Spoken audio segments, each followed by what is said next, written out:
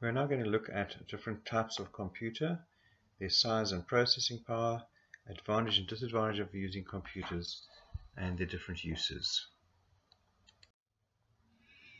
Right, one of the ways we define computers is by looking at their size and their processing power. The physical size of a computer would be something like your desktop computer, which is a large computer, or your laptop or notebook, which is much smaller, and even your phone, which is also a type of computer.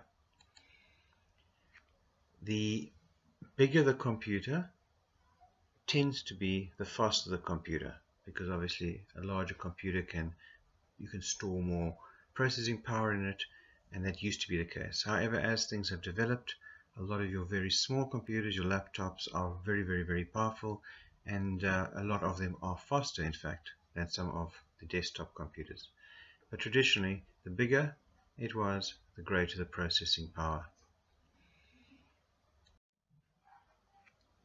Right. The one type of computer you get is called a server. It is used in network environments. If you have a computer lab at your school, or if your school runs administration, you would find they'd have servers in the admin office, and the individual users, teachers, admin staff would be connected to that computer.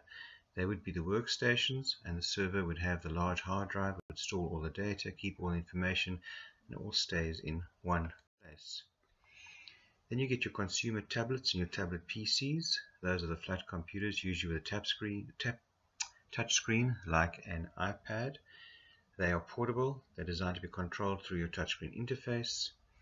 They usually have Wi-Fi, and they can be connected to your cellular networks like Cell C, MTN, and Vodacom as well. Right, your server provides services to the users in the network. Your desktop, laptop, notebook, netbook, and tablet PC are the ones that you use for your day-to-day work.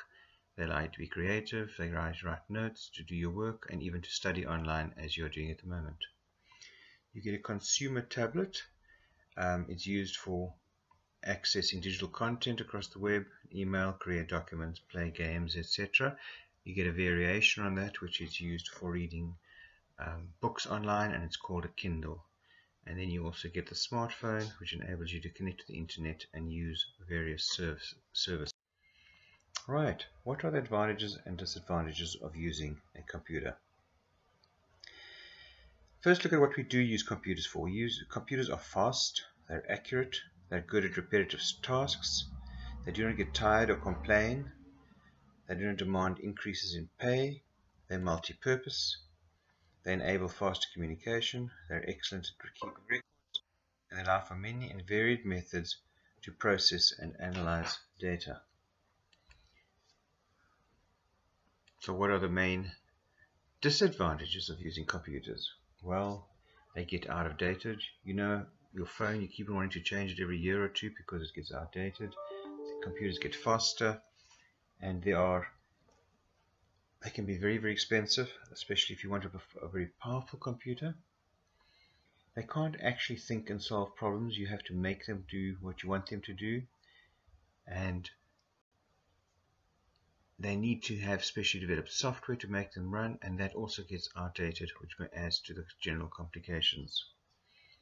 Right, let's have a look at activity 3. There are 6 questions here, and they will just revise and check to make sure that you understand the work that you have done. Please complete activity 3 before going on to any other work.